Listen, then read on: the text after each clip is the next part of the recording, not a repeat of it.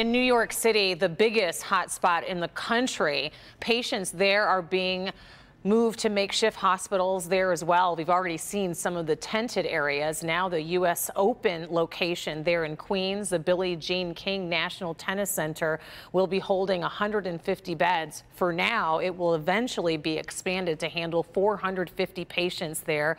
There will be nearly 24 stations specifically for ICU patients there. And the state of New York has more coronavirus cases than any other country in the world, more cases than entire countries, including China at its peak.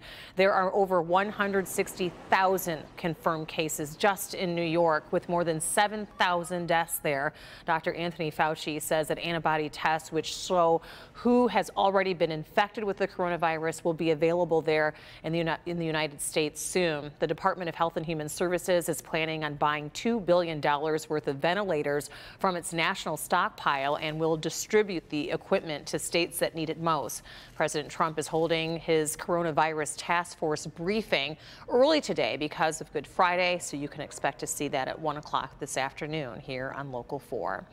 Several Detroit grocery stores are offering special shopping times for senior shoppers. 11 grocery stores in all across the city will have a designated special set of hours to support seniors during this COVID-19 pandemic so they can shop on their own. The Detroit Bus Company is donating hand sanitizer to all store employees to keep the staffers and the shoppers safe. The hours vary, some from 7 a.m. to 8 a.m., others from 8 a.m. to 9 a.m. So to see the complete list of participating stores and those store hours for seniors, you can go to our website at clickondetroit.com.